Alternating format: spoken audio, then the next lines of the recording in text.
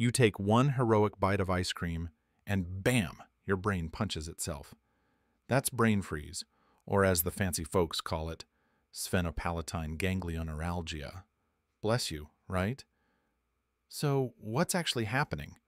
You've just sent a cold shockwave to the roof of your mouth, right near a cluster of nerves that connect to your brain. Your brain thinks, "Whoa!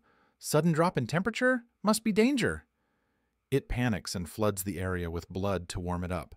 But that rapid change in blood flow messes with your meninges, those pain-sensitive membranes around your brain. And just like that, you're hit with an ice cream-induced headache that makes you question your life choices. The fix? Push your tongue against the roof of your mouth to warm it up, or maybe just slow down, champ. Brain freeze, proof that your mouth can betray your brain in under 2 seconds. Follow VEED, science for more cold, hard facts and warm sarcasm.